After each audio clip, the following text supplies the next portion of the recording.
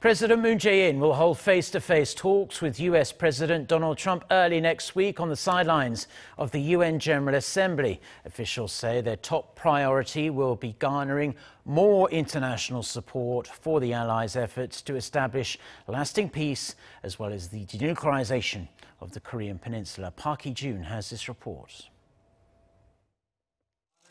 President Moon Jae-in and U.S. President Donald Trump are set to meet next Monday on the 23rd for their 9th bilateral summit on the sidelines of the UN General Assembly in New York.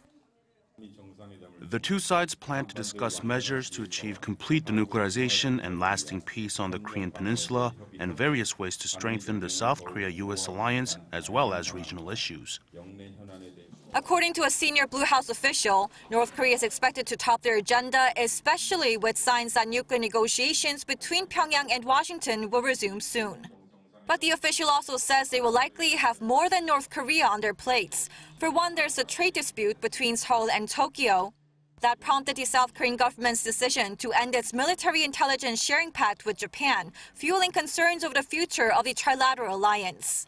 And amid rising concerns of a rift in Seoul-Washington ties, the two sides have to settle some pressing matters like how much South Korea will have to pay next year for stationing U.S. troops in the country.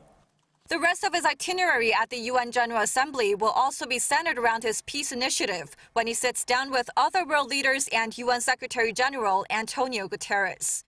And President Moon will call for the member nations' continued support for the peace process through his keynote speech on the 24th.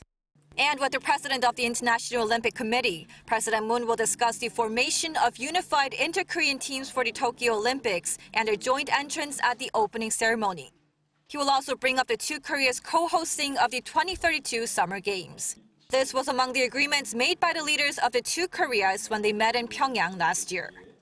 President Moon is the first South Korean president to attend the UN General Assembly for 3 years straight. While his main focus will be gathering support from the international community for his peace efforts on the Korean Peninsula, he will also work to increase Korea's contribution to resolving global issues like climate change. Hee-jun, Arirang News.